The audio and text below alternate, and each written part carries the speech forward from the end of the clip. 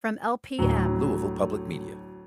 Support comes from the Eye Care Institute and Butchertown Clinical Trials, where they strive for diversity, equity, and inclusion within their staff, patients, and clinical trial participants.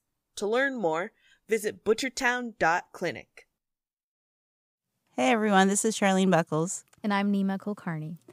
I know it's been a while, and we are currently working on season 2. But in the wake of Monterey Park and Half Moon Bay shootings, we wanted to go ahead and record this special episode. We felt like we needed to make this space now and process together as an AAPI community.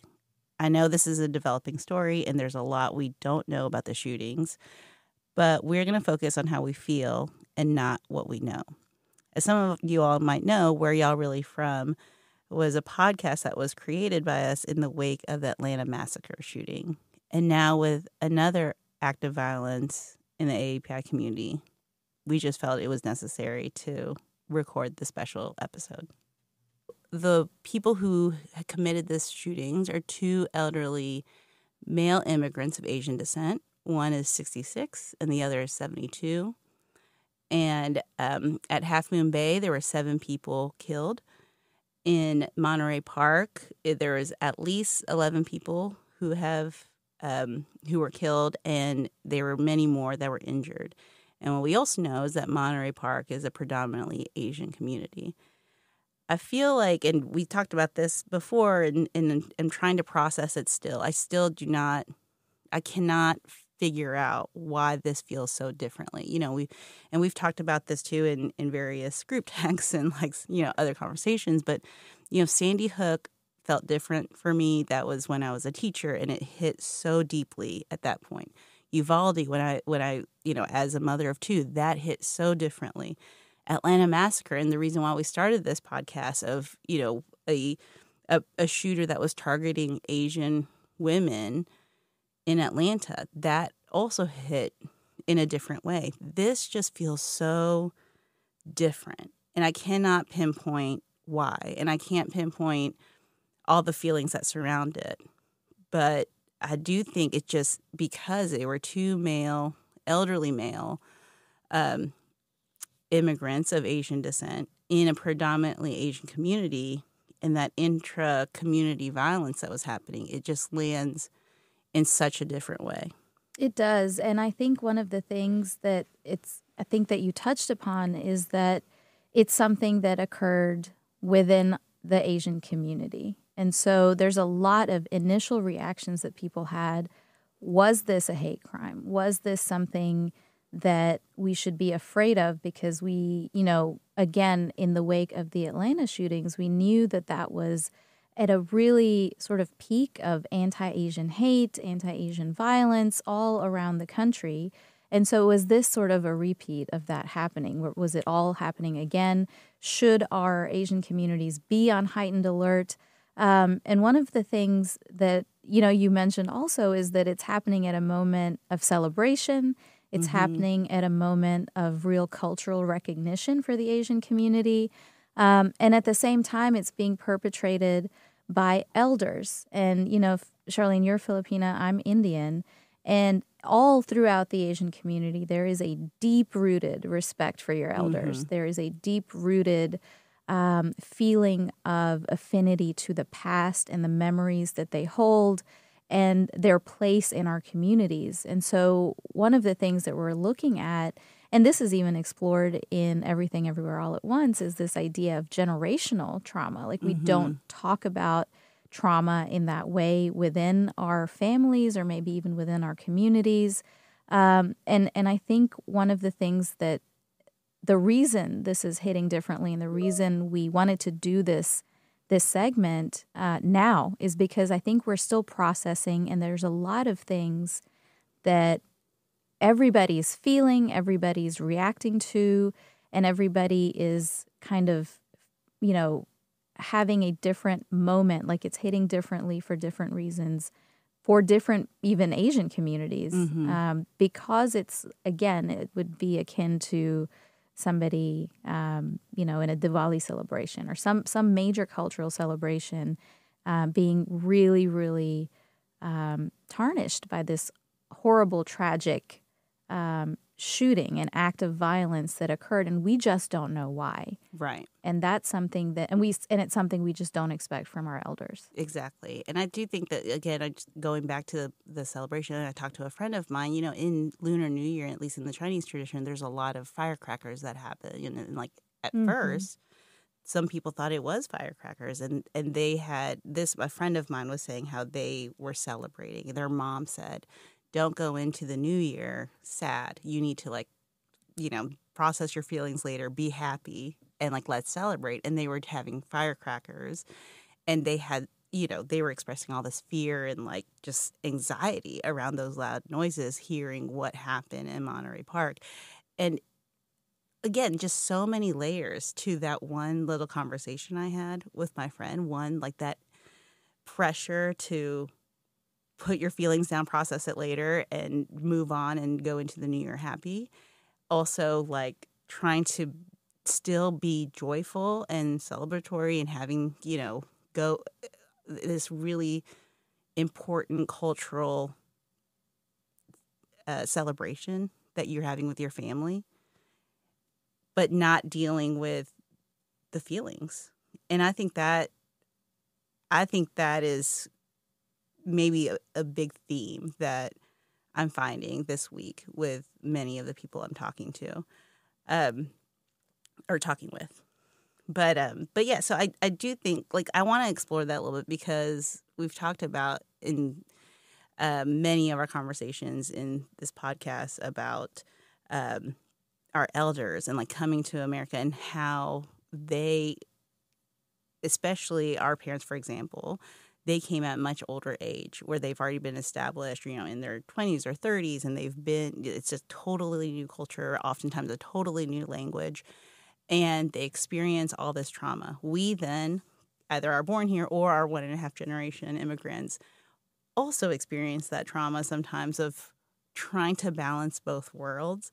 And I think, at least for our generation, there's an emphasis on mental health. There's an emphasis of taking the pause and being able to rest and process and all those things.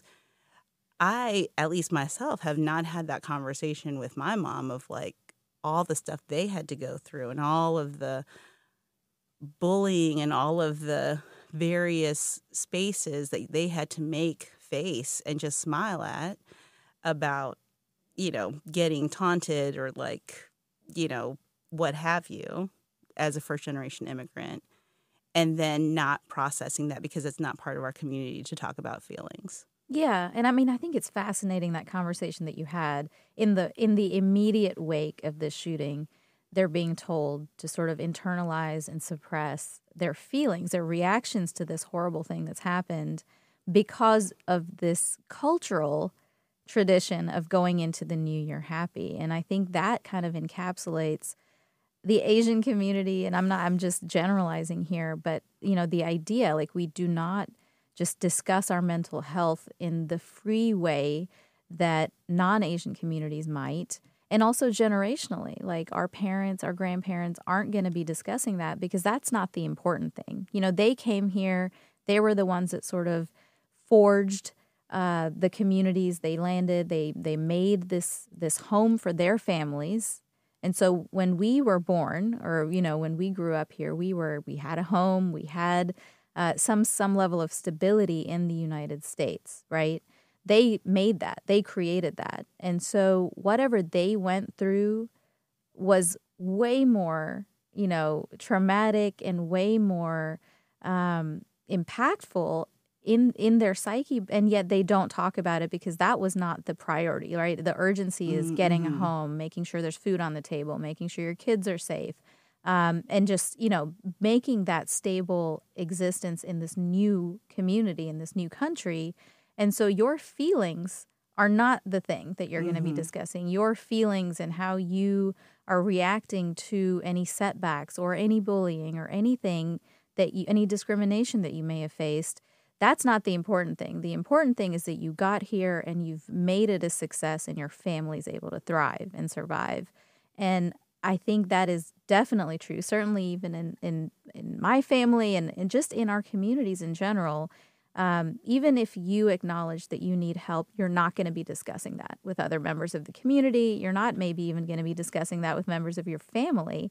And I think that is something that we really need to take a hard look at again, because one of the reasons we're having such a difficult time processing this is A, that respect for our elders, and then B, this feeling of how did we fail them? Because what is this? What were they holding inside that then exploded in this way at this moment of celebration and cultural importance in their 60s and 70s? Because my therapist will say, if you can compartmentalize all the feelings, but eventually it's going to spew out. Eventually it's going to come out in other ways, right? And so that, I think, is a reality and a gut check. And like you said, like, how are we as the 1.5 generation failing them?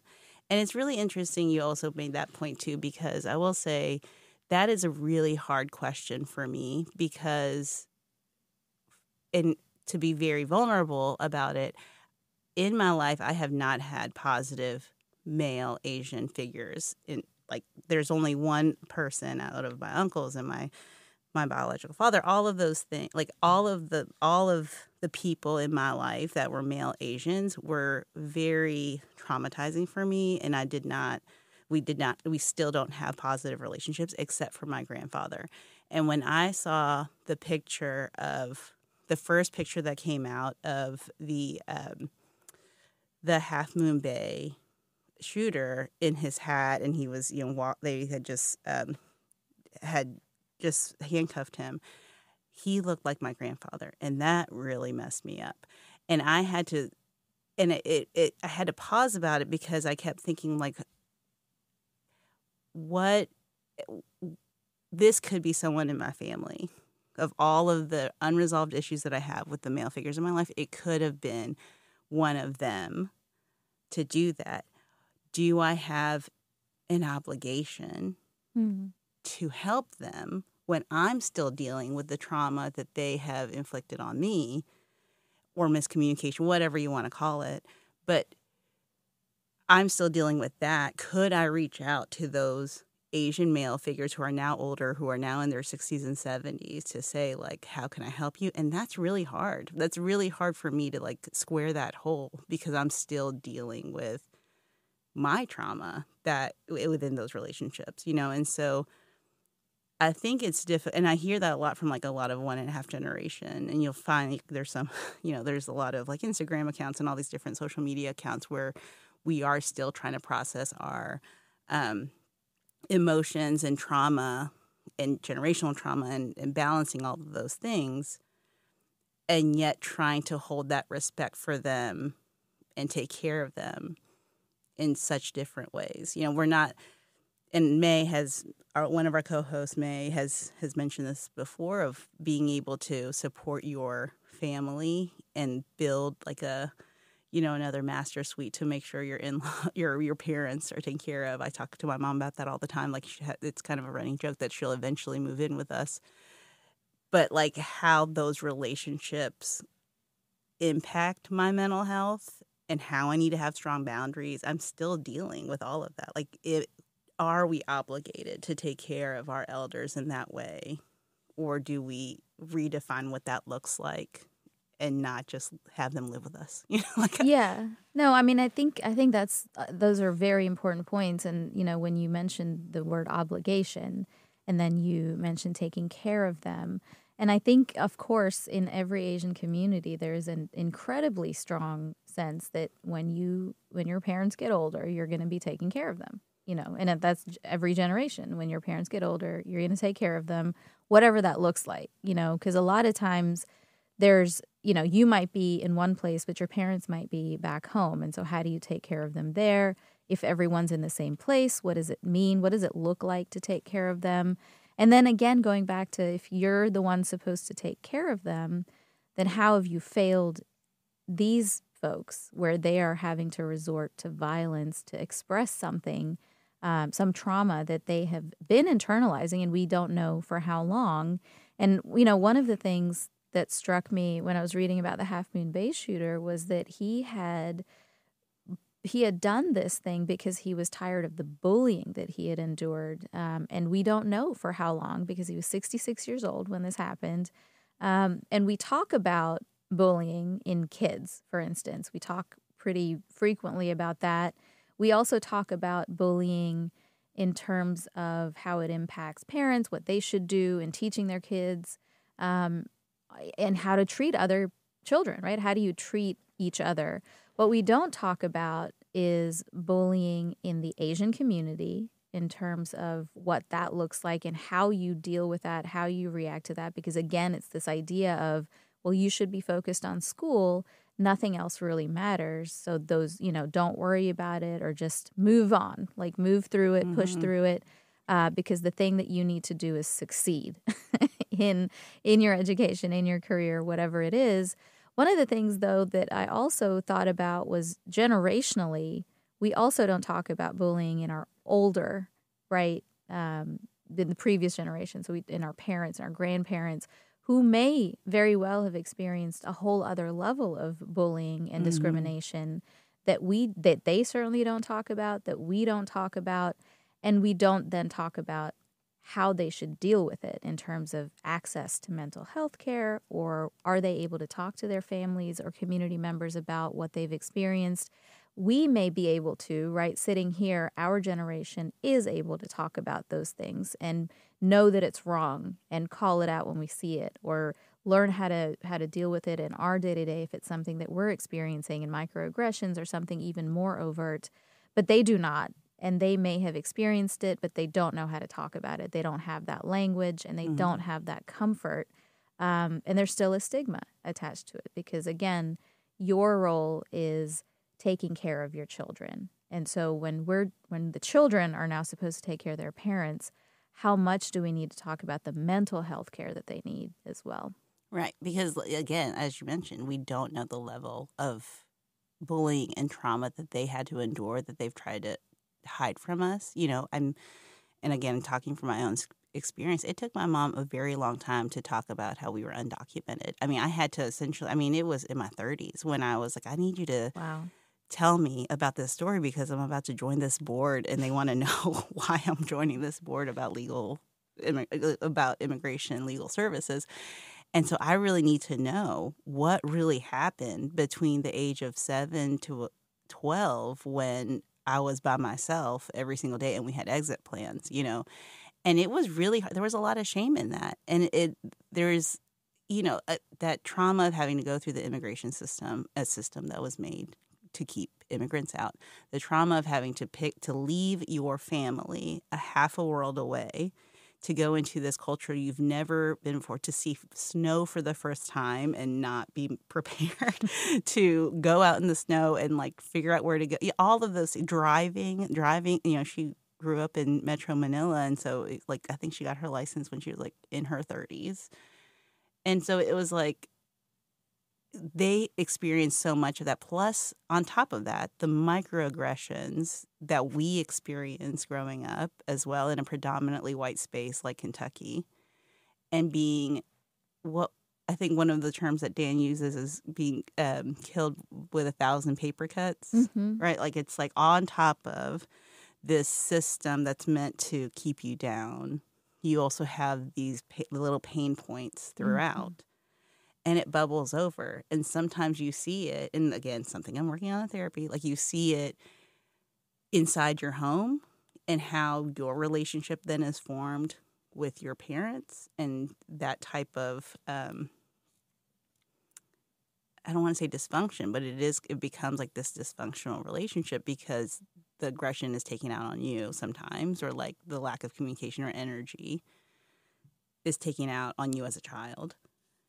And then you take that same, and again, this is generalization because I don't know it. There's still a lot of information coming out about these shootings, but it makes me wonder when you say that person was bullied, what it took for them to get to a point to go out and do this. At 66 and 72, when the average mass shooter is usually in a young male. So it's very curious to me. And again, just a lot to process. Yeah, and I think that's a really good point, because one of the things that we focus on when we talk about mass shootings is this idea that these are young men. They don't have full control, like impulse control, and so they are going to be more reactive, and they're able to, a lot of them live in places with easy access to weapons. And, you have to think especially about the Monterey Park shooter, who had these like high capacity magazines and rifles that would have been very difficult to get in a place like California, which has one of the most restrictive set of gun laws in the entire nation. So there would have been a lot of thought. This was neither of these were impulsive acts where somebody got, snapped. This idea of somebody snapped and they just went out and got a weapon or had a weapon already and then went out and started killing people. This took a lot of thought in sort of accumulating the weapons, in getting the plan together. The fact that it happened on the Lunar New Year during that celebration, I think that is a whole different set of things that we have to process. This idea of these elders being so traumatized and then turning that into this external aggression, which we also don't necessarily associate with our elders. Because it would have taken a lot of calculation and thought to have this occur at the time that it did and the way that it did. And again, that shooting resulted in 11 deaths and a lot more wounded. So it was pretty devastating. And it's just a whole other layer that's added to this conversation that we also don't necessarily talk about, because how are we allowing this to happen and sort of fester to that point? And that, I think, goes back to your really interesting question and expanding it more of how are we taking care of our community, not just of our elders, but of our AAPI community, one that is many, many cultures that are so different but yet very similar experiences. And I think that's just one of the questions I'm still trying to process. How are we showing up for our community in that way, not gaslighting their experience and really supporting them? Because at the end of the day, we're the only ones that we got. Yeah. Yeah, that's exactly true. And I think one of the things that we have to really take a hard look at is when we are talking about taking care of our elders, when we are talking about taking care of our communities, that we who have the capacity, even though we're sort of still processing some generational issues and we're still processing, navigating being AAPI in a predominantly white culture, certainly here in Kentucky, what are we doing? What resources are we providing? What is the language and the space that we are allowing for our community members, for our family members, just to talk about it, to take that on proactively and connect folks with resources? Because I think that it's now clear that it's incumbent on us, no matter what else we have going on, what else we're processing, that we're the ones that are going to have to create that space. We're the ones that are going to have to break that stigma and that cycle of just silence and suppressing your feelings and moving through it, moving past it. And we're going to have to just add that in our list of sort of, taking care of our communities and our family members, because this is a clear, I think, example and reason of why we cannot ignore the mental health of our seniors anymore. Mm-hmm.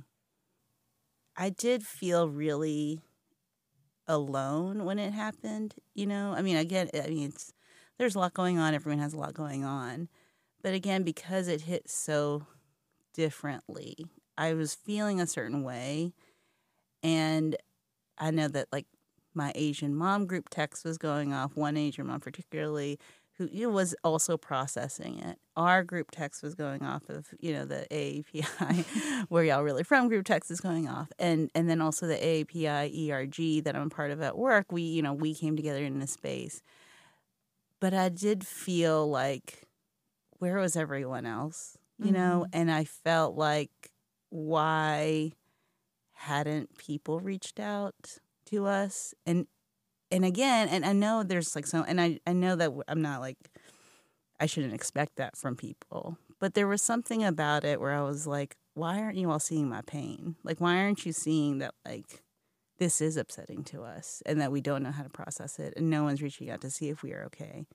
Yeah. I mean, I think one of the reasons is because it's really difficult to categorize. It doesn't just fall into a neat little bucket where this is a young white man that's, another sort of pattern. It does not fit the pattern. And so we don't, is this a hate crime?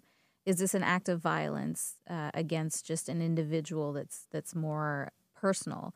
Is it something that is part of a larger pattern that is emerging? We don't know any of that, but for like the media and people even in the Asian community, but certainly outside the Asian community, it's, is this something that can be categorized as an act of hate against a particular community? And because it was perpetrated by elders within that community, the answer was no. And so we moved on because that's not the story. So the nuances of this, I think, are something that we're just going to have to process and figure out ourselves because it's not going to happen externally. And so I think you're absolutely right that where is that discussion? Where is that larger discussion about what actually happened and why? That is something that has been left entirely, I think, to the AAPI community because within the larger community, sort of their obligation and their sense of responsibility is done. Right. And that, in my opinion. Well, no, it's true. And I do think that is a part of that. But that at the same time, it's like, who are your true allies? And maybe I have my answer. Maybe we have our answer where, like, we have to just take care of ourselves. I don't want to believe that, though. I want to believe that there are other allies outside of our community that do care for us and really want us to be cared for. And I think that might just be another episode altogether. But I do think that was another layer to this that I was hoping to, that I'm still trying to process of what that means for people to show up for us who are often quiet and don't want to cause, alarm bells or they're not very vocal about our feelings and are seen as like that model minority. And so we're going to like go inside of ourselves and process internally. I just want to break that idea of us and know that, okay, we're still here, we're processing, we're in pain right now. Please show up for us in these ways. Or I just ask us if we're okay. Acknowledge that we're in pain. So I don't know. That it's just another layer of this that, again, I'm just trying to figure out and articulate and trying to figure out what that means. But I know that it is like another data point of this whole week, I think. It is. And I mean, honestly, I think it's an opportunity for, as we as a community work through some of these things and figure it out for ourselves, how we're going to be moving forward, why this happened. I think it's an opportunity because people just may not know to ask, right? It's not necessarily an intentional thing or a deliberate thing. It's just, we can tell them this is what is going on and this is where you need to be in terms of supporting us as we ourselves process this, because it's not falling into a category or pattern that anybody is familiar with. And so I think it's a way to, I think you're right, not to just process it internally and then be silent about it, but to go through it, process it within the community, within yourselves, within ourselves, and then talk about it with everybody, with allies, with friends, with folks that are not AAPI, other AAPI communities, so that we don't let the silence and the stigma overtake the conversation again. We talked a lot about heavy things today. So if you are listening and need some resources, we are building out a list of resources on whereyallreallyfrom.org. There you'll find some links to a few mental health resources.